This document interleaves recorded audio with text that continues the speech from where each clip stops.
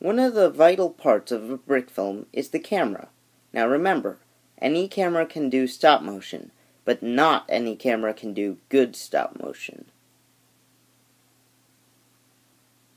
If you're looking into getting a camera for stop motion, ask yourself the following questions.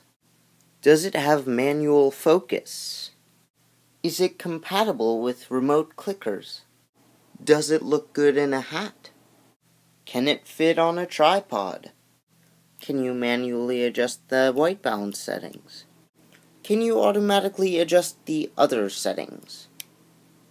Does it look good in a different hat?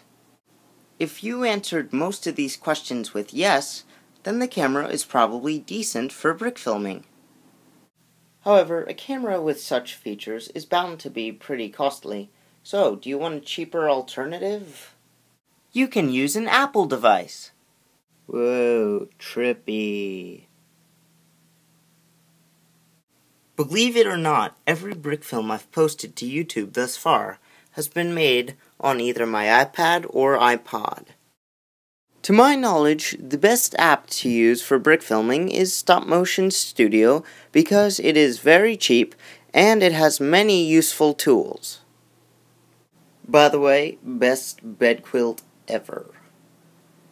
So, with that being said, thanks for watching. If you enjoyed this video, send me a like, a share, and don't forget to subscribe to my channel.